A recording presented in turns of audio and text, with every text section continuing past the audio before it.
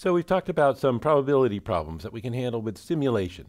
That is, choosing, using a random number generator, some samples, and hoping that they're representative of the problem. And if you choose enough, you get a close enough representation. An alternative strategy is enumeration, where we actually go over all the possibilities, and we can compute an exact probability. Now, some problems are so complex that it would take forever to do that, but computers are much better at it than people are, and so it's a powerful strategy. We'll show you some simple examples, and they can scale up to more complex ones. So let's imagine all the possible families living in houses, and these houses have different properties. This one is colored red and has an Englishman, this one has a zebra, and so on.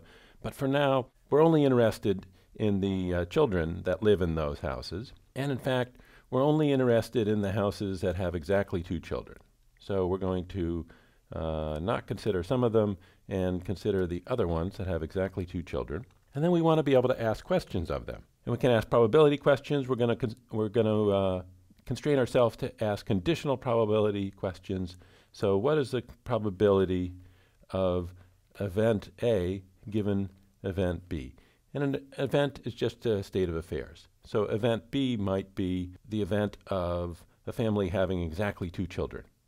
And so we've crossed off these houses, and we're only taking these other ones. And then event A might be the probability of having a boy or a girl, say.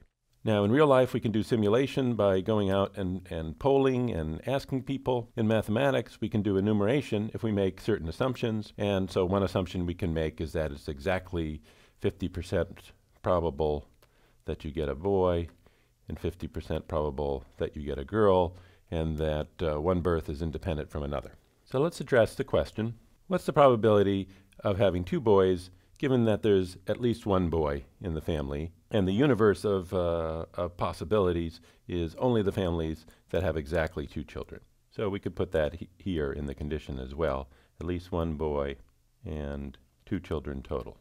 What do you think this probability is equal to? Let's put your answer here and enter it in the form of a fraction. So if you think it's 1/2, put 1 and 2. If you think it's 11/17, put 11 and 17.